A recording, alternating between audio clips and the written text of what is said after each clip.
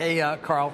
Yeah, we're back here. Of course, attendees sort of spilling out during a break in the festivities. We're going to be speaking, by the way, later on to Jennifer Witz, the CEO of Sirius. Of course, this day also brings my annual interview with John Malone, the Liberty Media chairman.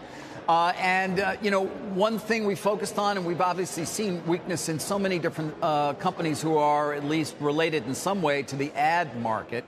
And I did ask Malone what his thoughts were as we head into 2023, given the various perspectives he has both here in the United States and even overseas with his ownership of Liberty Global, a connectivity provider in markets across Europe. How does he see the ad market next year?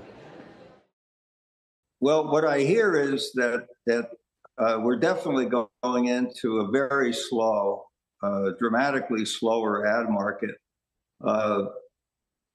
As people are anticipating the future and starting to cut back on their ad budgets.